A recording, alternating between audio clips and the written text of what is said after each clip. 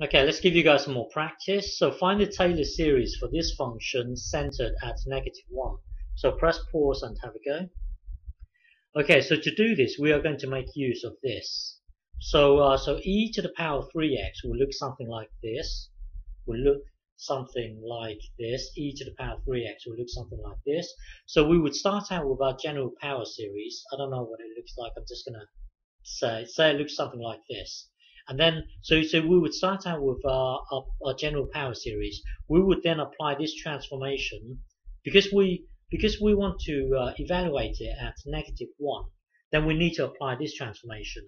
So our this graph here will then become this. Well, when you apply this transformation, everything gets shifted across by everything gets shifted across by 1. So it will then become something like this. It will then become something like this. Oops, hang on. Then it becomes something like this. Let's say something like this. So now this is at -1. So when you want to evaluate it at -1, apply this transformation. Then everything gets shifted across by 1. And then we would differentiate this. We would then differentiate this.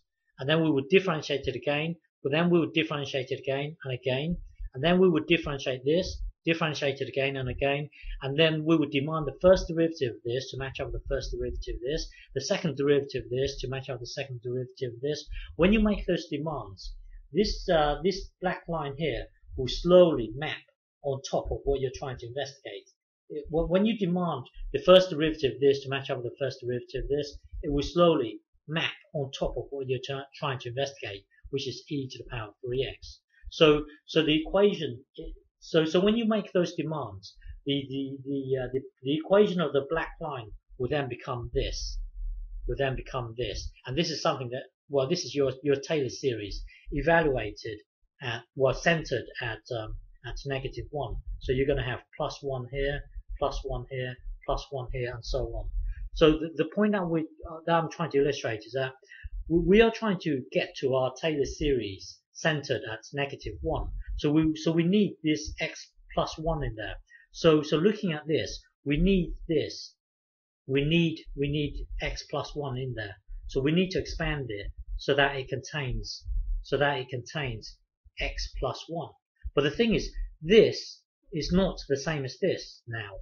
Now this is not the same as this. We are trying to investigate this, or we've changed this. So we need to, well, if you have x plus 1, because we need x plus 1, we need x plus 1, we need x plus 1.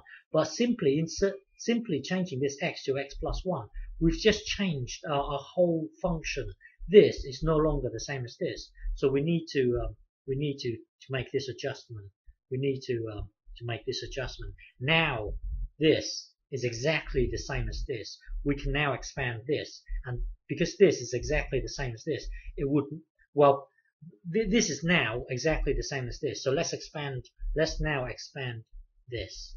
So hang on. So let's now expand this. So hang on. So let's now expand. Hang on, where were we? Sorry, bear with me. So we were here. So now this thing here is the same as e to the power -3, and then e 3x plus 1. So this is just a constant. It's just so now don't forget, this whole thing here is the same as this, and this whole thing here is exactly the same as this. So now we just need to expand this. But let's just leave this for the time being. Let's just concentrate on this block. So now we need to expand this. So going down here, hang on. So now we need to expand this. But so here you've got one block multiplying another. Let's just leave this for the time being. Let's just concentrate on this. So let's just expand this. So looking at this, we've got e to the power of bubble. So we've got e to the power of that bubble. So when you expand it, you have 1 plus the bubble. So our bubble is this thing here. So that's our bubble here. And then the second one would be bubble squared. So the second one would be would be bubble squared. So it would be like this, squared. So that's the same as this, 3 squared, and then this thing squared, and then and so on. So using this, if you expand it, it will then give you this, and then that's the same as this. So this thing here is the same as this. So this whole series can be you can write it in this form. So now so this block here becomes this. Now we need to bring back this e to the power of -3. This is just a constant. It's just a number. So so this thing here equals this. So now times e to the power of -3. So that will then be this times this. So you can actually push this into here. So that will then give you this. So this is our series. Okay, and we need to check when it's we need to check the interval.